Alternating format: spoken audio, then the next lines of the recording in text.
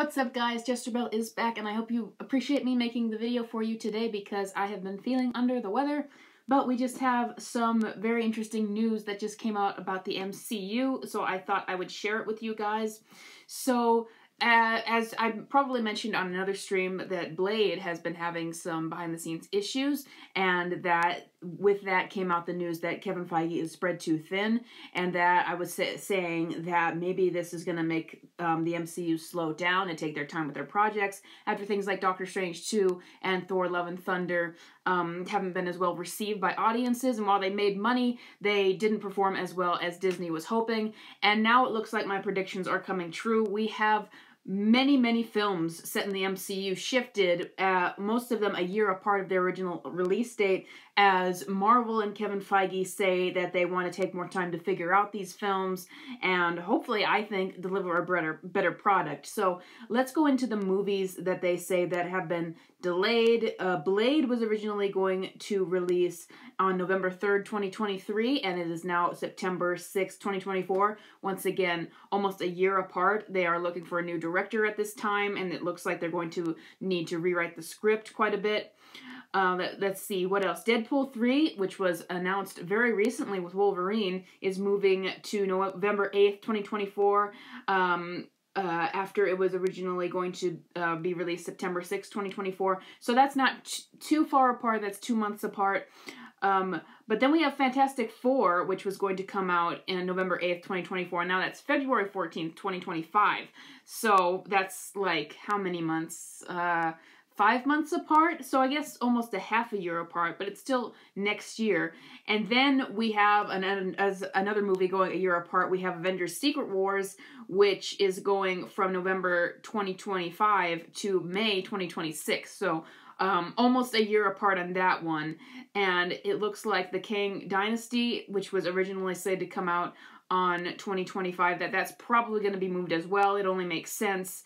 So this is crazy stuff. Let me see. It looks like Disney is making a lot of changes to its calendar. They've got some other lesser known films that are moving, like Kingdom of the Planet of the Apes looks like that moved, and something called The Haunting of Venice. There's a lot of other movies that are getting moved around, and that's interesting. It's just interesting stuff to me. Because like I said, Doctor Strange 2 underperformed. That was a movie that would expect it to be like a Civil War, where it's not an Avengers movie, but it's kind of that level of event, and that is one that they would no doubt want to make $1 billion, but it made just under $1 billion. And then they did Thor Love and Thunder, which I don't think it reached, I have to look this up, I don't think that it reached Ragnarok's numbers. Let me see. It looks like it might have just caught up with Ragnarok, but that is not good when Marvel was kind of on, when it wasn't affected by COVID, it was kind of on $1 billion streak with a lot of their films, especially when you go with one of the original Avengers like that. So they haven't been performing as well as Marvel would have liked, and we've had a lot of controversy coming out saying that Marvel is relying way too much on their VFX artists, and that they are spread too thin. They are giving deadlines that don't make any sense. They are commanded to make changes at the very last minute, and they don't have enough people to comply with those changes. And so it really seems like there's been probably a lot of turmoil behind the scenes with this stuff, and that, let me see this. It definitely seems like there's probably been a lot more turmoil behind the scenes than we have realized, and that it's getting to them, and that probably the higher-ups are like, we want Marvel to still be the most profitable thing on Earth, and so we need to take our time with these films to bring them up to a higher level of quality, or we're going to damage the Marvel brand.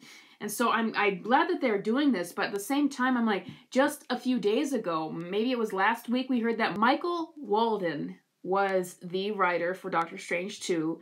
That did not go over so well with people, and he didn't even watch WandaVision. That became apparent, and then he did the movie, and now he's gotten hired to do an Avengers movie, and that information came out very recently. So it's like we are seeing delays happening in order to try to take a step back apparently and try to fix the MCU as a brand, but then you're hiring the same writers who haven't worked before and who didn't even do their research. So I don't know if that's going to work out, because it's like you're giving yourself more time, yes, but you're hiring some of the same people that haven't worked out. And yes, it's true that more than one person works on these films. It isn't just the writer who handles everything. So perhaps they could potentially work with Michael Waldron and maybe catch him up to speed on the MCU and try to make a better film. Maybe that's happening. But it makes me feel like we're not out of the woods yet. I'm not so confident in all of Marvel's decision-making so far. So I don't know. I really am glad that they're at least delaying things to give them a little bit more time, because Fantastic Four, I think I would really hate to have a third go at that franchise and have it fail once again. So they really need to get Marvel back on track, but I'm glad that they seem like they're slowing down once again. And there hasn't been a new Disney Plus show for Marvel announced in a long time, comparatively when we were getting new Disney Plus Marvel shows announced before the initial announcements had even come out. So I'm glad that this is happening. And I hope that it means that good things will come from Marvel in the future, but we have to actually see those good things. But I'm glad that maybe they're slowing down a bit and giving people like Kevin Feige a breather, so it's not just a constant churn of bad content out of Marvel. And it looks like maybe they will listen just a little bit when at least the box office speaks to them. But I think that they're confident so far in things like Guardians of the Galaxy 3, that that's set in place, that's ready to go. I think that's going to be really good.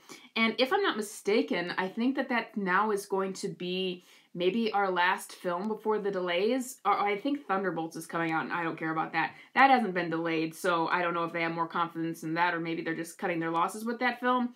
I don't know, but so far this is at least interesting. What do you guys think of the Marvel delays? Do you think that this is Disney trying to right the ship?